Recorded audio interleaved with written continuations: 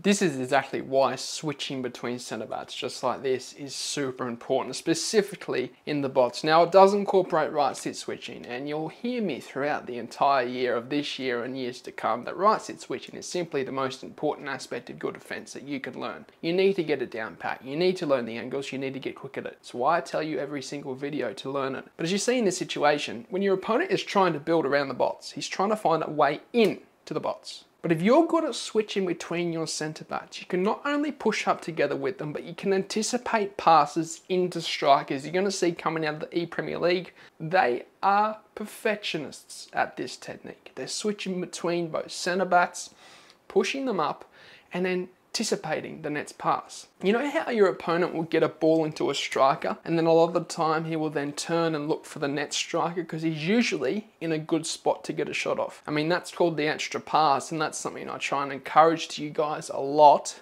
is to find a player in a better position. But a good way to stop this is knowing and learning how to switch between your two centre backs. Because not only will this technique, or not only will your ability to switch between both centre backs help you in these situations, but also in situations where you need to switch between two players in the midfield, or switch between your wing back and your centre back. Your ability to switch between two players close together will absolutely, no doubt, improve your ability to defend, not only in the bots, but everywhere. So what I suggest you do is, if you're trying to learn right sit switching, actually trying to learn this technique, go into kickoff and practice with the right stick, flicking between the two centre backs or flicking between the two midfielders and pushing them up. You don't want to just control one and then run up. You want to control both, and the way you control both is from this technique. Using the right stick, flicking between both, and actually learning this movement and learning your ability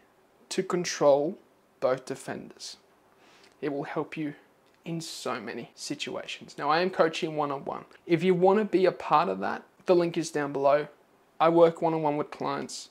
I've taken people from low divisions to elite divisions. You can check that out. The link is down below, but I'm out. Sayonara, au revoir. Oh, and don't forget to subscribe as well, and like. Au revoir. Adios. Salam. Ciao. Goodbye. Thanks for watching. If you enjoyed the video, then I'd really appreciate it if you hit the subscribe button. And lastly, if you do want any pre-gaming fuel or supplement, then head over to atpscience.com, which is the first link in the description, and use the code DylanEtsATP at checkout to get yourself a discount. Not only is it the cheapest way to get supplements, but it helps me out a ton, guys, so thank you.